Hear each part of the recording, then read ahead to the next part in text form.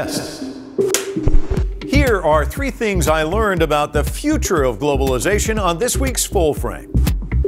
1. Our world is more connected than ever. Globalization is just part of human reality. We have been interconnected.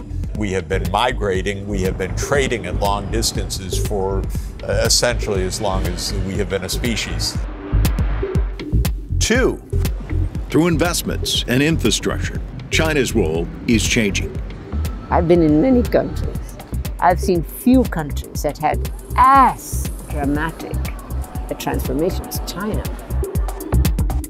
3. While our standard of living goes up, there can be negative results. Globalization creates many positive changes potentially for everybody. But if you just leave it to the market forces, there will be groups and regions, sectors that will lose.